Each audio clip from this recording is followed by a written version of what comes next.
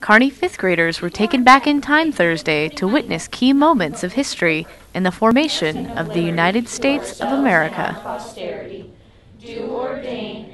Students majoring in middle level and elementary education at UNK visited classrooms at Central, Emerson, and Meadowlark Elementary Schools Thursday, dressed as founding fathers in a tribute to the U.S. Constitution's birthday.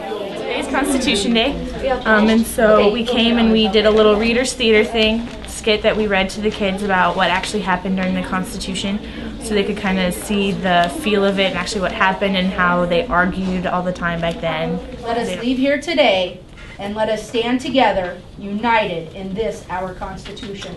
Well, they seemed like they had some previous knowledge. Yeah, they knew. And right away, I think it took them less time to figure out what the story all meant when we were rehearsing it in class. The first time we heard it in class, we were all trying to put the pieces together because it was just kind of random. You know, we weren't studying about the Constitution, but I think since they were studying the Constitution, they figured it out fairly quickly. So.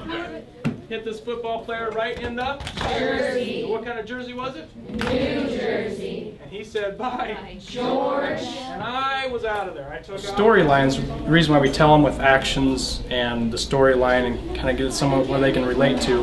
What we're doing is we're getting them visually, auditorily, and kinesthetically involved. So they use more of their brain to actually be engaged in on the lesson. And even the teacher in the first class we went to, she had a different story to how to remember the order of the states, and she definitely liked ours and wanted to utilize that. So it was nice to see, like, we've been always told to beg, borrow, and steal other ideas from other teachers, so it was fun to see that she actually wanted to steal one of our ideas from us. So. Anytime I get to get in the classroom with kids, it's always a bonus. Any kind of interaction, when you can actually put your theories to practice and your strategies, it's always good to see how they react in the real world. So it's always a good experience.